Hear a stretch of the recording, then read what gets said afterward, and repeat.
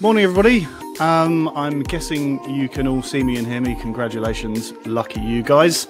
And we've got Tags joined by video as well. Hello, Tag. Morning, morning.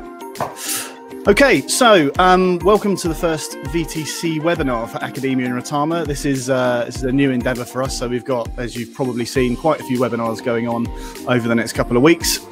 We're using a new platform as well, so it's going to be a bit fun for us because this is the first one. Again, congratulations, you're all guinea pigs, yay! So in this webinar, if I get my slides up right now, we are going to be talking about remote working and how we do it as a business. And what our journey was, basically. So for those of you who don't know me, I'm James Dancer. I'm Group Technical Director for Academia and Atama. And the other guy in the video, also with glasses and also with facial hair, is Tom Abel Green, who I'll be referring to as Tag throughout the rest of this webinar. And Tag is one of our modern learning and workplace evangelists, which is a bit of a mouthful. But I think that's pretty sums you up. Well, sums you up pretty well, doesn't it, Tag? It does, yeah, and considerably less hair than you. Well, I was just going to say my Memoji's got a bit more hair than I have at the moment, but that was needs must. So we're going to run this session for 20 to 30 minutes or so, and we'll hang around for Q&A at the end as well. In case you haven't noticed yet, in the chat window, in the chat box where you type your comment, there's a little bubble just above it to the top right that will probably currently be set to chat mode. If you click that will turn it into question mode, which means that when you type something, it'll flag it as a question. There'll be a little red Q in a circle next to what you've written to give myself and Tag an idea that we need to answer a question. If you forget to do that, it's fine. You'll still see the little circle. You can click that yourself after you've sent a message, and it will convert it to a question. And also Ryan from our marketing team is moderating today. So if something looks like a question and he's forgotten, or you've forgotten to tag it, then he will tag it for you. So in terms of what we're covering in this session, it'll be a bit around our story with remote working and COVID and what happened to us as a business, because we had quite a seamless transition into remote working. And we've had quite a few people ask us, how did you guys do it? What's your setup? What software do you use? And so we thought it would be a good idea to consolidate that for you guys. So you've got an idea of how we got to where we're at now, which covers sort of things of what led to the infrastructure decisions, as well as the mindset, which is quite an important thing when you're sort of moving to a remote working environment, and also the tools and software that we use internally. So you can have a bit of a behind the scenes cheat thing going on if you want to copy what we do. So we just had a question already. I just want to address that one. Which conference tool is used for the webinar? So we're using a thing called Webinar Jam, which is quite a new tool. And the reason we've moved to this is, one, it's got quite a few decent tools from a presenter side, so it gives you a lot of visibility of what's going on. But most importantly, it's 100% web-based, so it means you don't have to download a client and play with that before you can get into the webinar. So just thought I'd cover that one off. And another feature that it has is very cool name as well, James. What's that? Webinar Jam. Yeah, it's great, isn't it? So I feel like I should be wearing a Hawaiian shirt when I'm talking about it. So another feature it has is polls. So again, congratulations, guinea pig crew. I'm going to run a quick poll just to see. Actually, this is useful for us, just to see what your experience was in your organisation transitioning to lockdown. So we're going to show the results at the end. If you would just like to answer that, you should be able to see it in your panel on the right-hand side of the webinar right now. I'll leave that up for a little bit. There we go. We've got some answers. Awesome. Some really easy and a few pain points. I was waiting to see if anybody answered really, really terrible, because we've heard a couple of stories, but there we go. I'll leave that up for a second longer. And there we go. Right, thank you for answering, guys. I'm just going to end that. So that is a 64-35 on a few pain points and really easy. So that's really awesome to hear. It would actually be interesting for us when we get towards the end of this to find out what you guys did and what went really well for you. So we'll have a chat about that later. So Moving on. So COVID-19 and Us, which sounds like the title of a harrowing children's novel.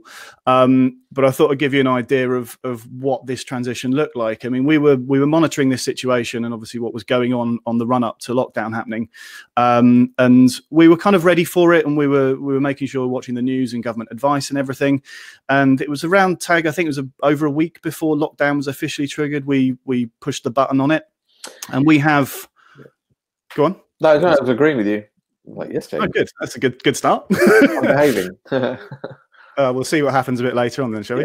Yeah. So we have, as part of our ISO 27001 accreditation, a business continuity matrix. And that basically it kind of looks like Minesweeper. It's a grid with a lot of numbers in it. And it basically tells us if this system's down, if this system's down, if there's a problem here, here's what the response is. And we have a reaction number, which basically says everybody goes home. And so that's what we triggered. It was one day about a week and a bit before lockdown. We made a management decision.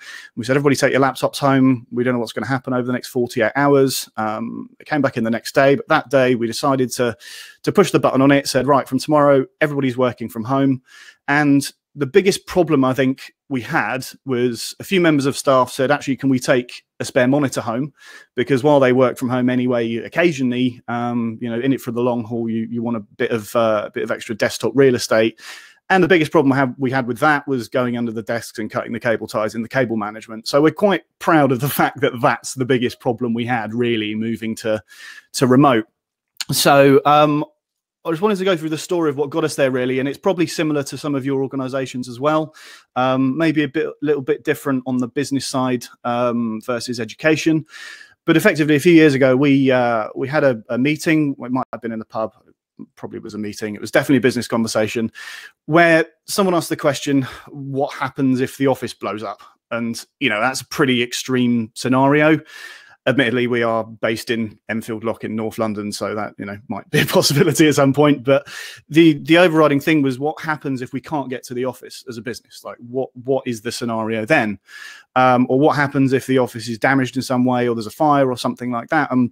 While we had backups, and backups is great. This was about maybe 8 years ago. Everything was going to tape, which meant it went away to an offsite storage facility at the end of every day. And the thought process we went through is like, what would happen in that scenario? And it's like, well, if everything's off-site, great, it's all backed up. But if the office is out of action, what happens when you need to restore it? You've got tapes and you've got data, but where do you put it? And then we looked at how long it would take us to provision new infrastructure in a new environment. And basically, it would just not be an acceptable scenario. So we did what a lot of organizations have done and are doing, and looked at how we could increase the resilience and the redundancy of the kit that we have. So the first step towards that was Office 365, as I'm sure a lot of you have done as well. And that was sort of in the stages where Office 365 was a thing, but it wasn't as widely adopted as it is now.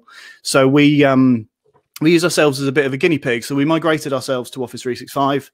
We went through the pain points you go through on a first migration ourselves, and pretty much our strategy was anything we want to do ourselves, because we want to learn how to do it, and we want to be able to offer support and guidance to customers to be able to achieve what we do ourselves. So we migrated to Office 365. We then went through a planning kind of schema scenario where we looked at every system we had in the business and made a decision to move that off-site and move it somewhere redundant. So we went through the private cloud, public cloud split. So anything we could move into the public cloud that was software as a service, we did that first. And then anything that couldn't be moved into the public cloud, we decided we wanted our own private cloud. So we bought a bunch of tin. We took space in several data centers in London, which we still have now. We actually offer that as a managed service. And through that process, we also became a tier 2 ISP. At that point, basically, it was a cheaper way to get the connections we needed. But the fundamental decision was that everything needed to be off-site in an environment that is redundant and safe and secure, because the definition of a data center is interesting. And I know there's people from various different vertical markets in the audience today. But in my opinion, asterisk, not necessarily the opinion of Academia Limited or any subsidiaries, is that a a room in the basement of your building isn't a data center from a redundancy point of view, because it means that if your building is out of action, any redundancy is basically gone. So that's why we've got 4 data centers at the moment in central London. They all have, not in central London, in the London area, sorry. And they all have a number of different redundancy and security measures, as you'd expect from a data center, you know, diesel generators, giant battery banks, fuel supplies, etc. And so our rule was anything that could be public clouded, do that. Anything that couldn't, we move into a private cloud to give ourselves the same benefits as a public cloud, but obviously with various bits of software that aren't public cloud available. So we went through that process with our business, and one of the things Tag's going to talk about is the mindset shift, because it's all very well doing it from a technical perspective, but there's a bit of a culture change needs to happen. When we brought Teams in, that was a big change. We did that pretty much as soon as Teams came out, and our staff at that point were used to going to a wonderful thing called an M drive, which I'm sure all of you have, an M drive or a W drive or whatever it is. And making that move from a network drive to a cloud-based storage system that also has a bunch of chat and, you know, collaboration capability was a bit of a shift. But again, we wanted to do it as soon as we possibly could. So we're ahead of the curve, and we wanted to behave basically like a forward-thinking technology company, which is what we are. So from there, we then adopted pretty much everything Microsoft offer from a 365 perspective. So we use Power BI for our analytics, and that was previously an on-site server. We make use of things like Flow and Power Apps and all of the automation tools that are in there. And we've really adopted that and made sure our business uses it as much as is humanly possible. So that kind of sets the scene, I think, for what we're going to talk about in the rest of today's session. But the 2 most fundamental things when you're making a move to remote, as I'm sure a lot of you have found already, is it's all very well getting the technology there, but getting the users to use the technology in the right way and not making it prohibitive is also a really big point. So Tag, I know you've got a lot to say about the former, certainly, or the latter even.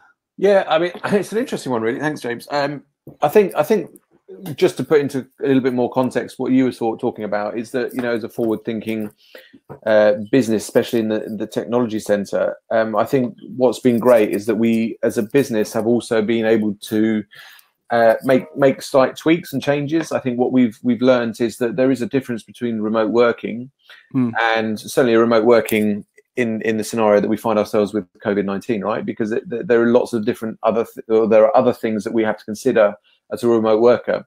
That is the fact that we have pets, we have children, we have other members of the family doing equally the same thing. Just from my perspective, you know, I'm very fortunate that, you know, my role means that I'm on the road pretty much all of the time. Remote working for me was nothing new, but there are other things that I've had to learn to deal with. My wife works in a role where she has to spend considerable time on the phone as well. We've got 2 children, albeit, you know, 11 and 17. I know I don't look old enough. From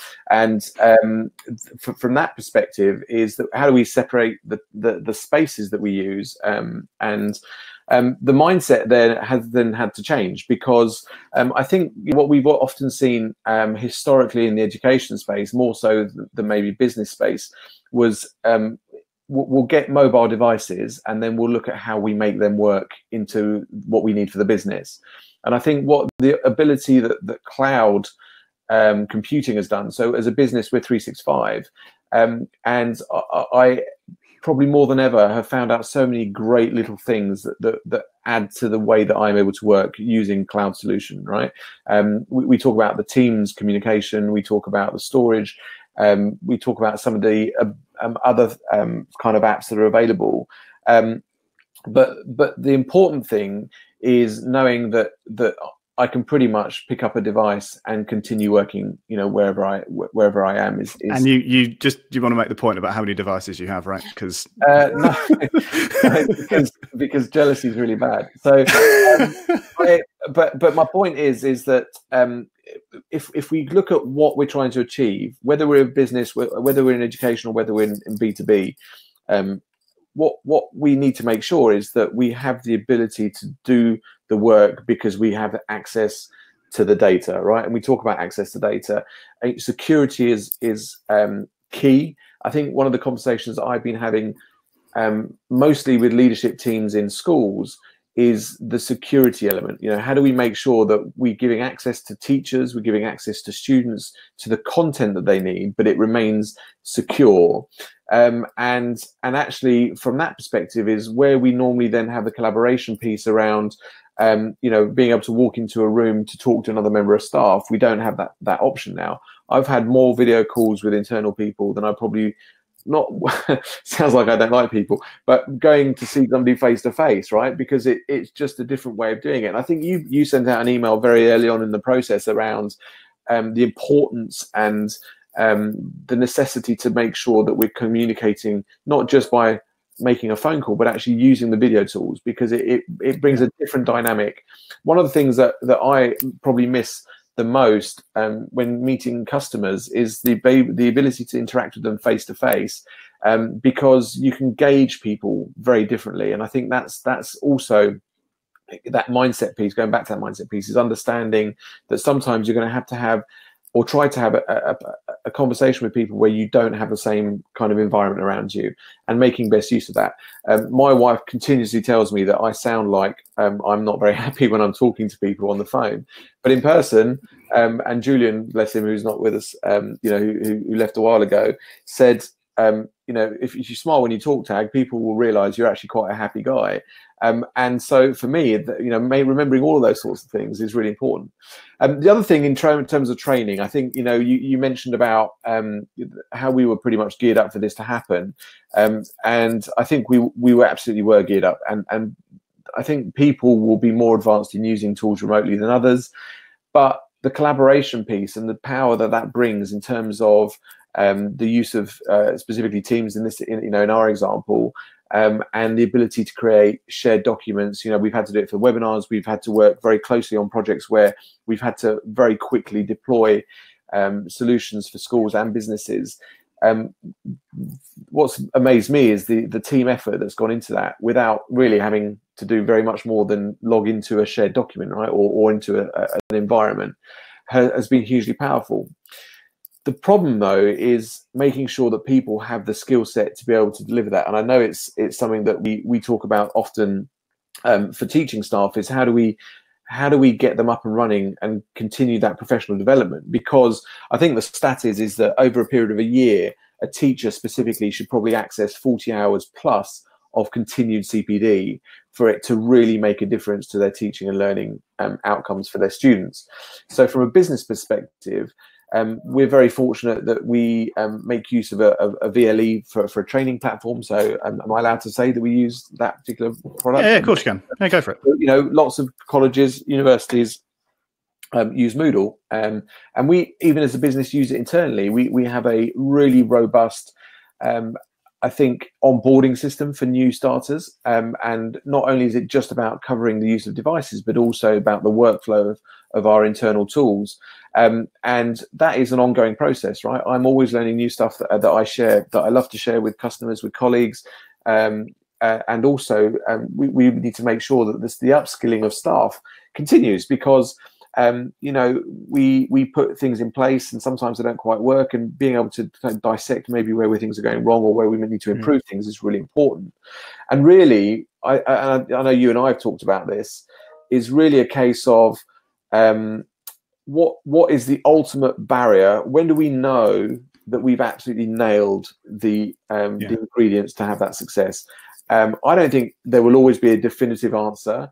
But I think you and I mentioned this a while ago, which is the only barrier really should be on employing somebody. The only barrier should be the fact that they're in a different time zone, right? Maybe that is the ultimate, because what we've learned absolutely as a business, and that's talking from our perspective personally, is that I don't think there's anything right now that would limit us doing the job that we need to do a great support element for our customers and to continue business as usual. Yeah, and I think this goes into something that we said on a previous podcast that we did. I can't remember. This kind of feels like a podcast actually, rather than a webinar now.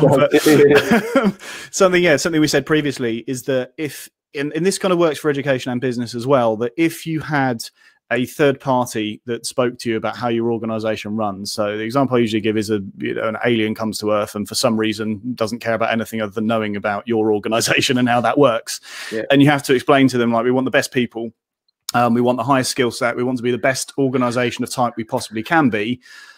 But everybody that comes to our organization has to live within a 45-minute commute of this specific geographical location. That doesn't make sense versus the statements that you're making. So as a business, especially, if you want to employ the best talent, then you have to be aware that the best talent may not live within an easily commutable distance to your office. Same thing with education. There's a lot more movement into remote teaching and learning. There was a bit of a direction of travel anyway before all of this happened. But I think, looking forward, there's certainly going to be a lot more of it happening because there's been this seismic shift in having to do it. But in reality, in my opinion, that should happen anyway. It shouldn't be that we've got technology to the degree now where you shouldn't have to be in a physical location for you to be able to experience the same as someone who's there. Obviously, exceptions like, if you're in manufacturing or warehousing where there's physical work required, then you kind of have to do that in physical attendance. But pretty much everything else that is a computer-based job could be done from anywhere and potentially in any time zone as well.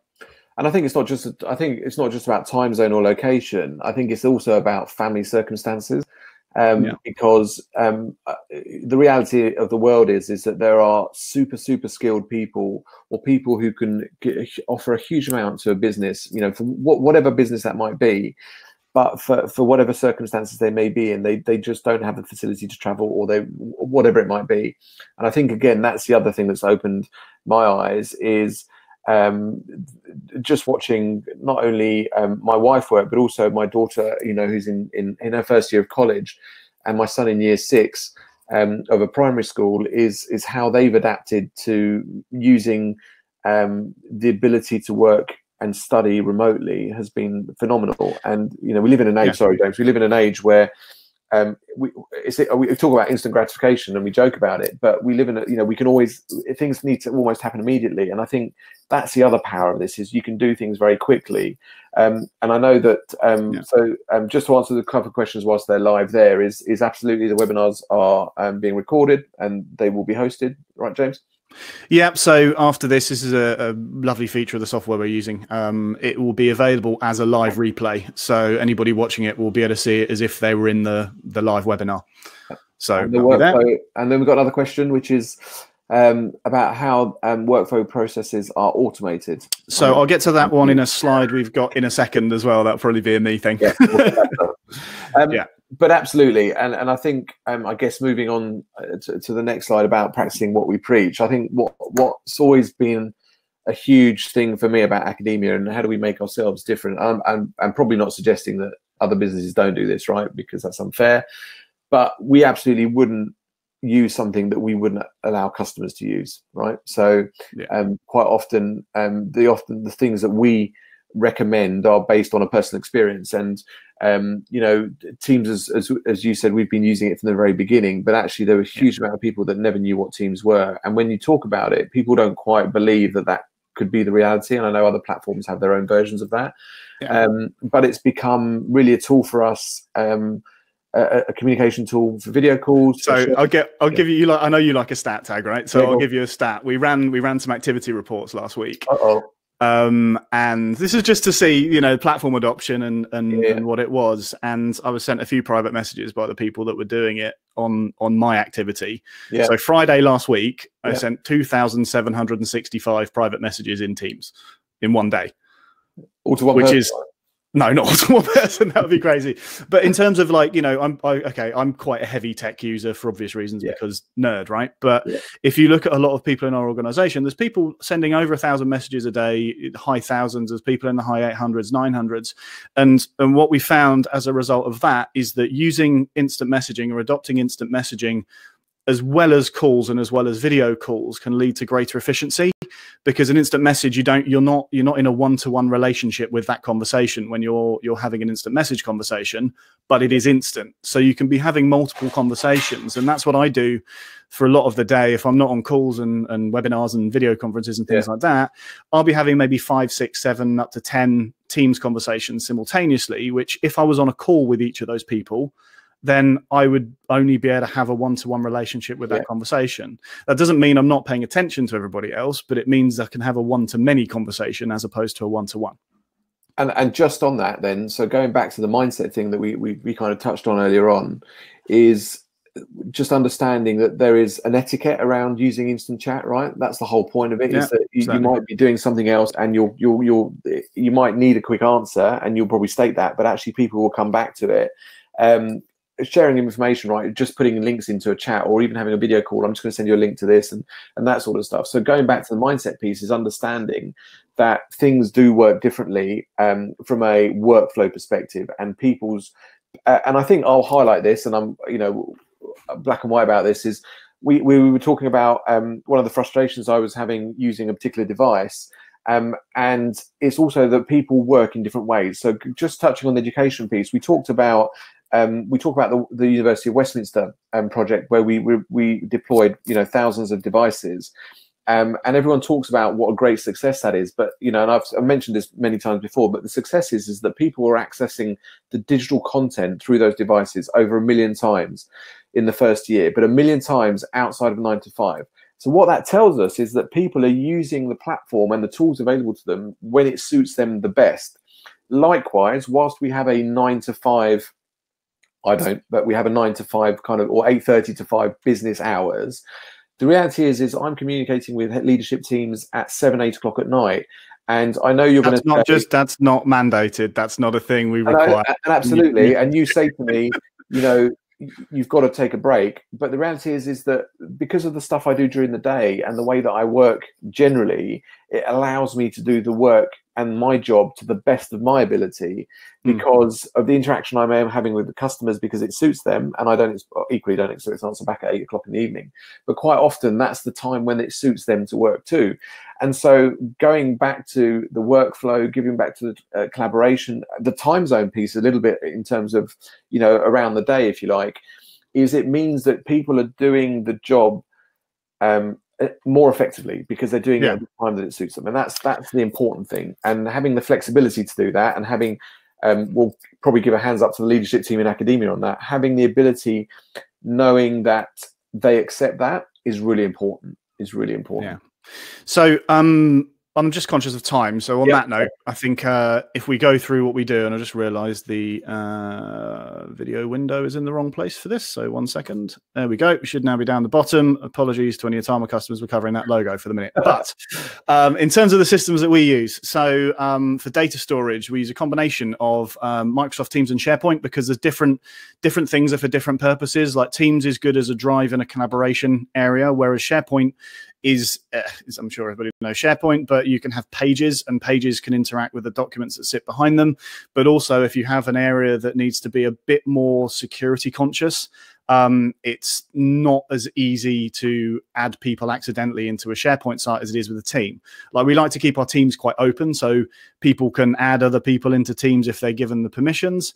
But one of the wonderful things with teams is that if you share a document that's in a team repository, that person gets added to the team. So for certain types of documentation, we use SharePoint if we need it to be really highly restricted. So there isn't a one size fits all in terms of what we use. It's the right thing for the right context. So OneDrive, it's a personal storage area. That's pretty straightforward. Yep. But one thing we do that is a little bit unique is we use a product called Folder, which is awesome to basically access what would be internal network drives, but as if it was a cloud service. So a little bit about, I'm not going to go into Folder in much detail, but basically that M drive scenario that we spoke about before, we have a couple of network drives still in our infrastructure because like our ERP system needs a drive to hang off the back of it for things like purchase order entry and stuff like that. But our staff need to access that outside the office. So we have Folder running in our environment, which we point at our storage. It pulls in all of the user account ACLs, the access control lists, and permissions and all of that kind of stuff, and presents it to users remotely, either in a web browser or in an iOS or Android app, or as a network drive on their local machine, but they don't have to be VPN'd in to do it. So we're trying to eradicate VPN as much as is humanly possible in lieu of services that are available via the cloud and securing them to a sufficient degree. So I can get onto that in a little bit as well. So Folder, if you haven't heard about it, definitely have a look into it. And also, there's a myth about Folder. I'm sure NASA tested it. I'm sure that's what I heard years ago. I don't know if we're allowed to say that, but yeah, well, there we go. So in terms of collaboration stuff we use, so we've got Microsoft Teams is a really obvious one. I have a big personal thing about video calling, and as much as, believe it or not, I really don't like being on video myself, which is weird to be said by a guy who's currently doing a webinar on a video, but from things like a mental health perspective, it's really important, because if you just talk to a disembodied voice at the end of a phone all the time, you can't pick up on things like expressions, reactions, micro expressions, all of the interaction that makes a human interaction human effectively. So we encourage video calling wherever possible, as much as it may be a bit uncomfortable. The calluses are building up now. People are using it a lot more, and it's being embraced a lot more than it was previously. So despite my own personal feelings about when I have to go on video calls, I make sure every single call I'm on a video call, just because even if the other party isn't, then they can at least see my face and see how I'm reacting to what they're saying, because it gets my point across a lot better and lets them know a more honest emotional response from me than just whatever I happen to say at the end of the phone. So I've got a bit of a personal thing about that. That's not what this is about. I put Power BI in as a collaboration tool, which is an interesting one. Power BI, if you haven't heard of it, is a business intelligence and reporting system that can basically take any data from anywhere and put it into fancy reports and dashboards. And the reason I put that in collaboration is we now have the ability for any member of staff who has access to a dashboard to look at it from anywhere and look at real rich insights into our company data, but also collaborate on that dashboard within Power BI. So you don't have to go in a chat and go, right, here's a link and I think this should change, or that's interesting about this data. You can make a note on the dashboard itself. So we actually use that as a collaboration tool as well as just a reporting tool. So in terms of management, Azure Active Directory is, it's not our primary. We still have Windows Server domain controllers in our infrastructure, but any of the public cloud apps we use, our mandate is it needs to link into Azure Active Directory. And the reason for that is we can then use the Enterprise Mobility and Security Suite and enforce things like multi-factor authentication. So even Tag mentioned Moodle earlier, and that's the system we use to deliver training internally. That hooks into Azure Active Directory. So we expose that to the world. Anybody can go to the our Moodle training site, and anybody can try to log in, but unless they have that second factor authentication, they can't get in, obviously. That is a lot better from a user experience than having to go to a VPN and then going to the link via a VPN. And if there's a problem with a VPN, they can't get to the resource. We prefer everything to be in Azure AD for that exact reason. We have a unified set of conditional access controls, and we have a unified set of multi-factor authentication requirements. And as soon as you hook a system into Azure Active Directory, it's automatically applied to that system, whether that system has the capability or not. So we have a big mandate to do that for every supplementary system we use. We also use Microsoft Intune to manage our Windows devices. And we use a thing called Autopilot. If you haven't heard of Autopilot, that's zero-touch automated deployment. So we can ship a device straight from distribution to an employee's house. And all they do is fire it up, connect it to the internet, answer a couple of questions, and that machine then goes and registers itself, starts installing software, applies security policies, etc., etc. So we can deploy Windows machines anywhere, anytime, to any location, which has been really, really, really helpful, as you can probably imagine, during this particular period.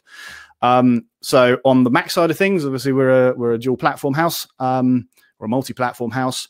We use Jamf Pro, which is the mobile device management solution of choice, or ours anyway, for the Apple platform. So all of our Apple devices are managed by Jamf Pro. Same rules apply via device enrollment in the Apple world.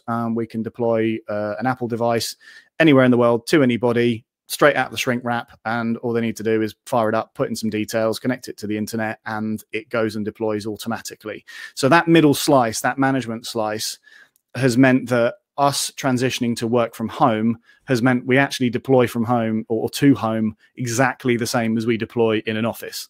So because it's all internet based and remote management based, the restriction isn't where the person is. The restriction is just that we've got to have an admin to do some stuff to configure it in the first place. In terms of communication, obviously you don't need to talk about Teams, but from a phone system perspective, we use RingCentral. And that meant that when everybody had to go home, nothing was different. Everyone has headsets that they plug into their laptops. Everyone has the mobile app for RingCentral. So our phone system is completely distributed. I've heard loads of stories about people in our industry, other businesses who were panic buying mobiles when all of this started because they had an on-premise ISDN-based phone system and didn't have a way for their staff to actually work from home or certainly communicate from home. And even when you've done that and panic bought mobiles, that doesn't really help that much because then you don't have a system sitting behind it. So the point of us putting RingCentral in is that we would be cloud-based, and at any point, anybody in our business could go and pick up their device, go to wherever they needed to go, and carry on working as if they're in the office. And the final thing I mentioned is from a workflow perspective, we use a system called Epicor as our ERP or enterprise resource planning system. That's kind of the core of our business, and it isn't a public cloud-based application. They apparently have some stuff coming later down the line that has web access and everything, but currently it requires a client app on a device, on a Windows device, and that needs to have direct communication with the server. That is the only system that requires a VPN in our infrastructure now, and that's in our data center.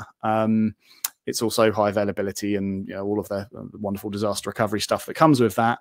But once that web interface part has been released, which I'm told is towards the end of the year, maybe a bit later now, that then means that every single system we have doesn't need a VPN. VPNs are completely gone from our environment. So we're nearly there. We are very, very close to being there. And then we can work on the beach, can't we, James? We did actually have one of our members of staff for a couple of years working from Portugal. Yeah, his family are from there, so he moved over to Portugal and carried on his job as normal. And if anybody of you have dealt with him, it'd be interesting to know if you knew that was the case when you were dealing with him. Yeah. So the point about all of this is we practice what we preach, right? So ultimately, we have installed and we maintain all of these systems ourselves. So if you need any help with anything like this, or you're interested in any of this stuff that we do contact us. We have knowledge and expertise, skills, all the salesy talk in-house to be able to help you. But we wanted to give you an idea of, well, for two reasons. One, because I find it quite interesting to find out what other organizations do and have done in this scenario, because there's a lot of different ways of doing it. And two, lots of businesses are giving out a "don't worry, we're okay" during this period message. Yeah. We genuinely are. There has been very little effect. In fact, in our office right now, the only people that are in are people who physically can't do their job anywhere else. So like our warehouse manager, for example, is in to accept goods in. Yeah. Like, and I think all we have. I think just to add to what you just said there, James, about, we're absolutely there to support customers. It's also not just about the technical piece. I think what I've seen is that once people are open to knowing that there's also the support there for change management and also looking at what workflow might look like. And, I've supported both our Atama business and our academia business in terms of talking to customers about what could be achieved and how do we get to that point is as equally as important. And the great thing is we then have essentially two expert strands that we can support customers on, both from a technical piece and the hardware piece, but also from how do we get from step A to step B. And all I would say is that line is not linear, right? It's forever changing, and the support is there on both elements. Yeah, absolutely. So where are we? Questions. So we've got one question that we didn't answer, or I didn't answer. So if you've got any other questions for us, we're gonna start wrapping up shortly. So feel free to stick those in chat. I wonder if anyone's prepared to ask it verbally and on a video rather than we do have that ability. Yeah, you can speak if you want to raise your hand to speak. If you've got a question, we're more than happy to take it that way. If not, anything in the chat sequence will work as well. I will make the point that these webinars are recorded, so therefore you will be on the recording. I just want to make that completely clear. Does that count as a GDPR statement? Maybe. I don't know. So question about workflow processes. So we've had a run over the last few years about basically automating everything. The general rule internally is if someone has to do it repetitively, and there isn't a specific line or metric for that, but if it's a task that feels repetitive, then we automate it. So even things like receiving emails and stripping attachments off and filing them in folders, actually you can use Folder for that. There is a feature where you can give a folder an email address, you send emails to it, it notices there's an attachment, it then strips the attachment from that email, renames it based on your naming conventions, sticks it somewhere that's denoted by the workflow, and the user's notified that this document is now here. Same thing with our internal systems. We integrate as much as is humanly possible. So from a CRM perspective, we use a thing called Microsoft Dynamics, which I'm sure a lot of you have heard of. We kind of sound like Microsoft fanboys now, but we're very much, ubiquitous when it comes to platforms. But what that allows us to do is hook into platforms like Webinar Jam, for example. So we know that you guys have accepted invites. That's the whole thing. And as well as that, we feed data from from Dynamics into Power BI. That's all automated reports once it's been set up. We have automations and triggers on our ERP system. So pretty much the rule of thumb in our business has been, at any point, anybody can raise their hand and say, this is a boring, repetitive task. Can we automate it? And provided the question's been asked and it's feasible, we go and do it. But the methodology kind of varies depending on the system. The one point I will make is Microsoft Flow, or now called Power Automate, is really awesome. We have a lot of Power Automate flows, and it's product terminology now. We have a lot of Power Automate flows in our business that will take data from one place and put it in another place and reformat it in the process. So if you guys have Office 365 and you haven't looked at Power Automate, please do, because it's really easy to get automations set up and running. So the automation for us it depends on the platform, but our general approach is we automate everything we possibly can. For everything else, there is Microsoft Power Automate. So I don't know if there are any specific... There's one more. There's a task. Is task management also done? Task management. Okay, very good point. So from a task management perspective, we use a couple of different systems. So we have Microsoft Planner, which is again part of the Office 365 suite. That is based on Kanban methodology. So if you haven't seen that before, everything's in kind of buckets and lanes like that, and you move tasks from one to another. That tends to be where we do collaborative projects. So if a team is working on something and work comes in, it progresses along different stages and it goes out again. That's where we tend to use Planner. So from a senior management team perspective, we use that for our quarterly planning sessions. So each member of our senior management team has their own planner that feeds into a central plan. And then anybody else uses it as appropriate. For personal tasks, we use Microsoft To Do, or some people do. The option is to use Microsoft To Do, which integrates with Outlook tasks automatically as well. So depending on how you work and depending on what your day-to-day looks like, if all of your tasks are team-based, you'll use Planner as an academia group or a Tama employee. If you just have a load of personal tasks of things you would rather have in a system than have unread emails for, that's what Microsoft To Do is for, and that's part of the suite and part of the set. So another question here then, in relation to the folder product, in terms of pricing, etc. Are we approved? Is academia an approved partner for education and route to procurement? My license model per user or enterprise level site agreement. So yes, we are a folder partner. For everything we've spoken about, we are partners for. Tag and I are also quite close to the CEO / lead developer of Folder. We've known him for quite a while, which is one of the reasons we really love the product, because a lot of our feedback has actually been built into the product. So yes, if you want to talk about Folder, you can. I think it's a follow-up conversation actually for Terence, and we'll follow that up because there's quite a lot of information we can give you. So we'll deal with that. Yeah, absolutely. And there's various pricing models depending on use case. Yeah.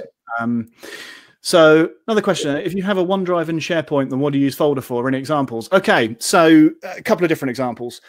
One, as I mentioned earlier, we do have some legacy style network drives, Windows, DFS, CIF shares kicking around, that for whatever reason, that data can't go into OneDrive or SharePoint. The most basic example is our ERP system, which has to have a network drive to look at. It doesn't work with Teams or SharePoint, although apparently coming soon. And that needs to be accessed outside our infrastructure as well. So we use Folder to bridge the gap. So Folder looks at the network drive and presents that to the users in a unified cloud-based environment. It looks similar to the likes of OneDrive, Dropbox, SharePoint, etc. But the data that sits behind it is sat on a network drive. The other thing it can be used for, and again, this is down to user choice. So we enable the choice, and it's whether users want to do this or not. Is Folder Connect as a consolidation tool for your storage. So one sees network drives, sees internal network drives and things like that. It also understands OneDrive, Google Drive, Amazon S3, Dropbox, Box, Azure Storage, Blobs, basically you name it, it's there. So that if all of those accounts are connected, when the user logs in, then they just see a space with all of their various storage locations in one place, which is actually really useful. I think, Tag, you use it for that, right? You have used yeah. So I mean, yeah. So I've got all the drives that I need to be connected to it. But I think the great thing is it's like either app based or web browser based, and I think that's what's the power behind it. Yeah, I guess the biggest thing from your perspective is there are no security or permission changes, right? From an Active Directory perspective. So yeah. I mean, you can tweak security permissions if you want to, but by default, it inherits the permissions from wherever the source is initially. So you can, and our initial test before we started doing tweaks, you can get Folder set up in about 10 to 15 minutes. You deploy it as a template virtual machine in your infrastructure and connect it, and it's done. It's there. It's a great hybrid solution as well for those wanting to take the step to essentially a more cloud solution. But it's a stepping stone to that as well. So, James, I know we've got one more question. We're conscious of time as well. In the transition to the cloud, did you find your overheads went up considerably, or was it a gradual adoption? Because it's often tricky to justify these types of transitions to the whole of the purse strings when redundancy and potential productivity boosts are not a priority to them. Yes, I think that's a mindset thing in the last instance. That last piece. Yeah. Go on, you go on.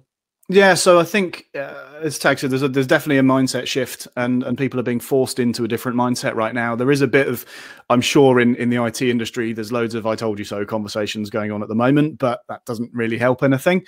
From an overheads perspective, interestingly, if you do the ROI calculations and you include everything that is actually related in the ripple effect to doing this kind of stuff, you're not just talking about how much does my tin cost and I bought it 5 years ago, so therefore right now it costs me nothing apart from depreciation, versus, oh, there's a subscription service there. If you look at the TCO of that kit, the power and the cooling that's required for that kit to happen ongoing, the support of that kit, the warranties of that kit, the potential that if that dies, you need a redundant amount of kit as well. And then you look at the productivity gains you get by having a system or systems that are accessible anywhere, anytime, on any device. You can then look at things that are around like BYOD or CYOD. So the other side that you get is if users want to use their own devices, they absolutely can. So to give you an example right now, I'm not on a work machine when I'm doing this. I'm on a, yeah, don't worry, it's all secure, it's fine. I'm on a Windows machine. I'm not going to say what it's used for because it'll make me look like a nerd. But the point is, I still have my work Mac right next to me. I'm on my personal Windows machine right now, and for me to get online and work, I sign into stuff on web browsers. That's all I need to do. I have an app on my watch that alerts me when I need to approve an MFA token, and that resets every 7 days. That's the maximum amount of time we allow. We disallow that on some systems as well. So when I log in, I hit approve, I'm in, and it's all there. So the whole point isn't just about the specific ROI and overheads of the kit versus a system. To get this right, you do have to model the finances out quite wide. And we went through long internal education process with our senior management team initially to get them in the right mindset. And it pays off. It really does. And I think just to top that the end of that question really also is that I think we talk a lot, certainly in the education space, about reducing teacher workload. And I think the COVID situation actually what has done is probably increased the teacher workload. But the longer term benefit is that when we go back to what is the new normal, a lot of these procedures will be in place, and so the ROI savings or the headcount savings and everything else that comes into play will eventually, you will see a sustainability option there available. It's just getting to that bit, and sometimes you do have to invest to get to where you want to get to, but it's about the long game, right? It's about the longer term potentials. I'm just lastly talking to a lot of customers who are knowingly aware that they're potentially not going to be spending the amount of money they would do traditionally on facilities and that sort of element, and therefore the cost element of getting up to speed into a cloud solution and a cloud workflow and everything else is going to pay off long term. And it's not the flick of a switch. It's absolutely not. And it's a broad set of shoulders, right? It's not easy. So I think the final thing to mention on that is the holder of the purse strings conversations are always tough when what they're looking at initially is spreadsheets. But one thing we're really good at as an organization is helping you with those conversations. So we have a number of different members of staff where we don't have this as a chargeable service, but if you want us to attend, we've done this before, senior management team meetings, even board meetings, or just have a one-to-one meeting with the person who's holding the purse strings and help you get that ROI and justification across, we're here to do that. You just need to ask us to do it, and we'll obviously have a bit of qualification. I love those conversations. I actually really do as well, because I always expect people to come back with "but about this," and they think it's a unique question, but we've heard it a million times before and we know exactly what to say. So, and I think the other thing, just to finalize this, because your half hour has gone into 57 minutes. Yeah, we've done questions. We've overrun a little. There is always a solution to a problem, right? It's whether we want to adopt it or not, and I think that's a conversation that needs to happen. And if you're aware of all of the facts, then you can make a very informed decision. And that's where we want to get to. Absolutely. So should we move on to that schedule? Just that, I guess. Final thing. So you've got a few seconds now. If you want to scan the QR codes, that should work on your mobiles to get to the VTC page. If you don't know where it is or can't remember where it is. So we're currently at fully remote working. How do we do it? So I'm not going to go through all of these in detail, but if you've skimmed around the pages and only had a look at a couple of them, there are some really, really, really useful things there. Some stuff I'll call out that relates to this in terms of things that we've mentioned. So managing Mac logins remotely with Azure AD, that is a really, really, really good one to look at if you don't do that currently. Modern working with Ring Central, that's obviously about the phone system we use and how that fits into a modern working platform. Accessing your Apple estate remotely.